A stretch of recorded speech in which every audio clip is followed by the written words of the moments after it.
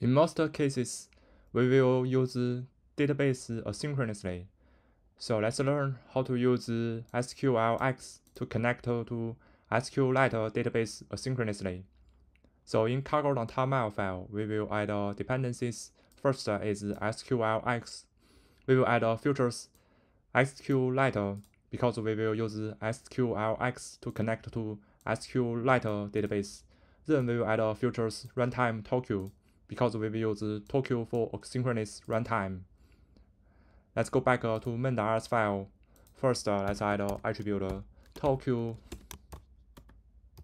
main for main function. So we can make this main function as a async function. So let's add a async keyword in front of this main function. Then let's create a variable, give the name option equal to, we will call SQLite import from sqlx SQLite connector option. Then we will call new function to create a new connector options.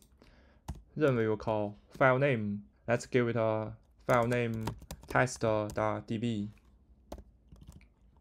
Then let's add a method create if missing. Give it a boolean value true. So this connector option will open this test.db as a database. If there is no test.db file, it will create that test.db file in our project folder. Then let's create a variable, give it a name connection equal to. We will call SQLite pull. Then connect with function. We will pass this option into this connect with function as argument. So let's pass this variable into this function. This connect with is a sync function, so let's call await to handle the filter. Then it will return a result. Let's call unwrap to handle the result. Then let's use connection to create a table in this test.db database. So connection that we will call SQL. Then we will create a SQL query.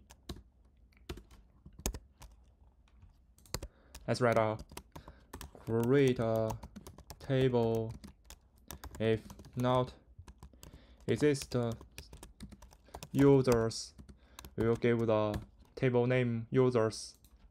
Let's add a field, give it a name ID. Type, give it a integer. Then let's give it a primary key. Let's give it a auto increment. So this ID field will automatically increase.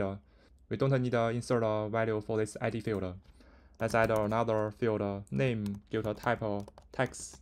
Then let's call the await to handle the filter on this execute function. Then we will call unwrap to handle the result. Then let's insert data to this users table. So we will call sqlx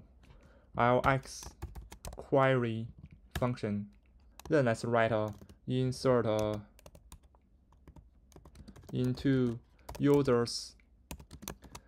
We don't need to insert a value for this ID field. We only need to insert a value for this name field. So first field will be name, then values. We use question mark with a number as a placeholder for the parameter. So we give it a values question mark 1. Then we will call bind method on this query to add the parameters value. So let's give it a parameters value gym. Then we need to make this to be a reference. We will add a ampersand before this value. Then let's call execute to execute this query. So we will pass the reference to this connection as argument. Then we need to call await to handle the filter and unwrap to handle the result. Let's insert another piece of data. So let's change this value to pim. Then let's query data from this users table. So we will call sqlx query as function.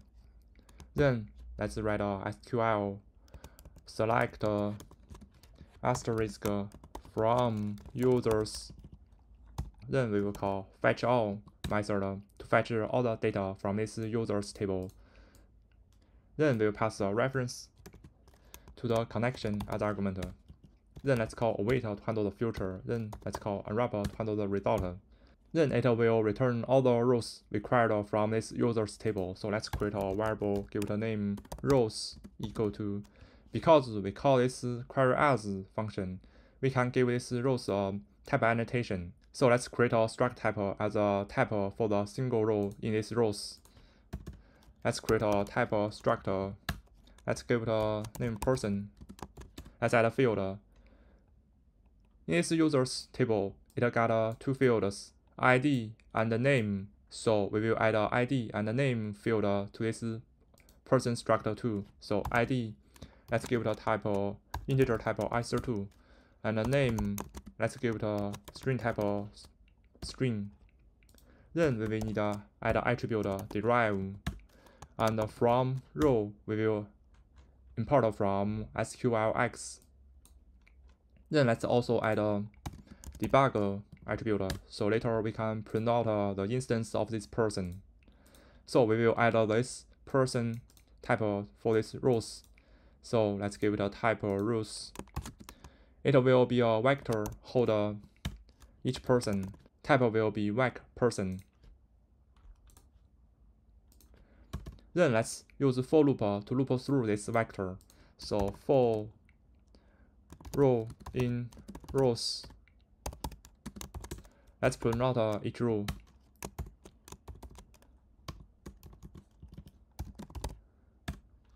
So you can see each row type is person. In terminal, let's cargo run. So you can see it will create a file named testdb as a database in our project folder. Then it will query all the data we insert to this table users. First person ID is 1, name is Jim. Second person ID is 2, name is Pim. This is how we use SQLX to connect to SQLite database asynchronously. Hope to see you next time.